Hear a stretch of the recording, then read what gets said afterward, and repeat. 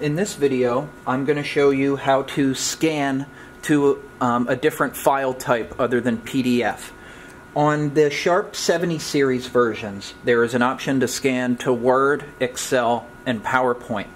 So to do that, you can hit your scan icon. It may be named email on your machine, but you can change the words. So this may not look identical to what you have, but this is the email icon. So we're going to scan to email. And right here on the left menu, you can see your file format is defaulted as a PDF.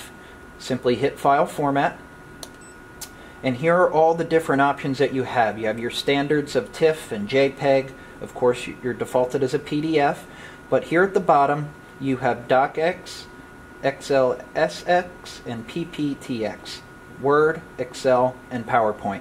So simply select it. If you want to hit Word, hit OK. That way, when you scan, it's not a static PDF. It'll be a fully workable Word document. Just like if you would scan a spreadsheet in with Excel, it'd be a fully workable Excel document versus a static PDF.